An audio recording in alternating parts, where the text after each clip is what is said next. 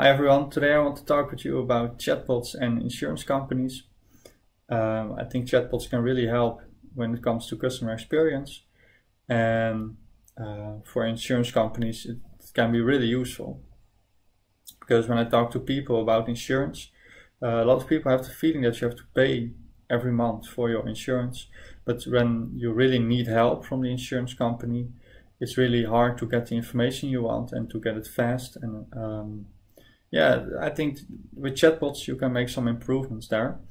And to show you that, I have a scenario, and what I first want to do is I want to show you the scenario, and then the second part of this video I want to show you the real-life demo of a chatbot I created.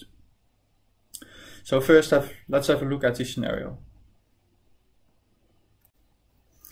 Well, the scenario which I would like to discuss is reporting of some damage. And yeah, normally you need to reach out with the phone to your insurance company or by email, and I think a chatbot can improve that scenario. So what scenario is, first of all, you have to tell the chatbot, of course, that something's broken, and then the second thing that will happen is that the chatbot will ask you to send an image of the broken object. Well, that's easy to do for you, so you can create an image and send it to the chatbot. And then what will happen is that the chatbot will look at the image and he will find the object that's broken. So that's the first step. And the second step is that the object that's found, the chatbot will have a look what the value is of that object. So you will know that what the compensation will be for you. So that's the last step. The chatbot, if that steps are taken, the chatbot can tell you, well, this is your compensation, or these are the next steps that must be accomplished. So what you see in this scenario is that the chatbot can really fast help the customer when they really need help. So you don't have to wait for a phone call or an email, or you don't have to wait for the opening hours of your insurance company. The chatbot can directly help you, and that's what customers want if they need support.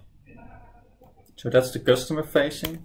And next have a look at the backend, or the behind the scenes of the chatbot, because I created this chatbot in the Microsoft Bot Framework. It's a really easy platform to create chatbots. And what we saw in the scenario is that the chatbot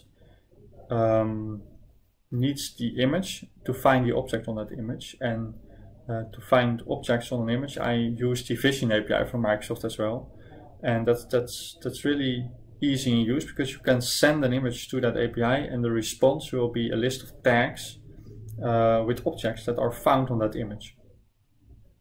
And the last step is that the value must be found of that object, and for that I created a dummy database in Azure Cosmos DB, previously known as DocumentDB. So I think with this scenario you can reach epic customer experience.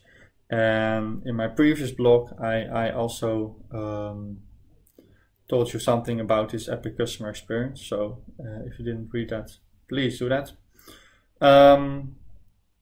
Next, let's have a look at the real life demo. So what you see right here is this is the bot framework emulator.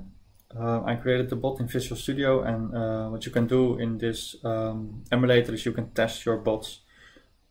So the bot is running locally right now, and I'm testing it in the emulator.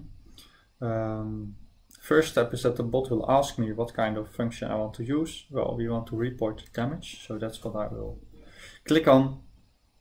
Next step is that the bot will ask me to send an image of the broken object. So that's what I will do. I will click on this image of a bicycle and send it to the chatbot.